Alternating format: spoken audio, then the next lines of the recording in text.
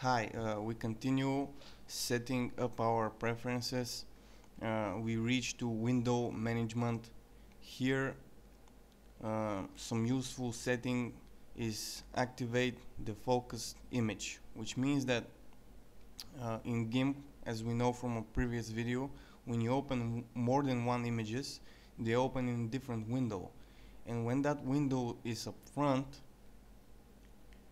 you get to work on it. You get to have that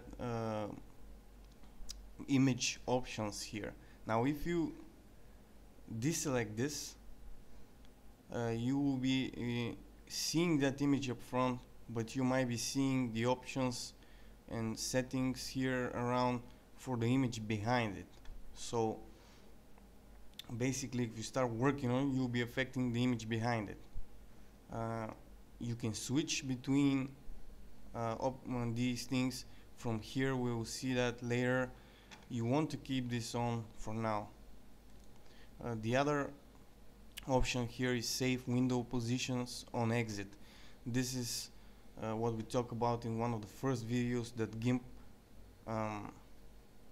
remembers the position of our windows when we exit. So if we remove our windows like that and we exit, GIMP will remember them.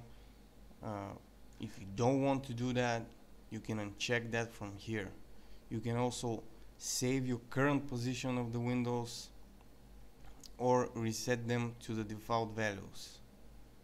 Here basically you can choose how to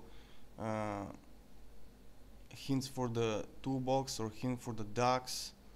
This is how your window manages the docks or the toolbox. Again, something you don't want to change. Leave it the way it is.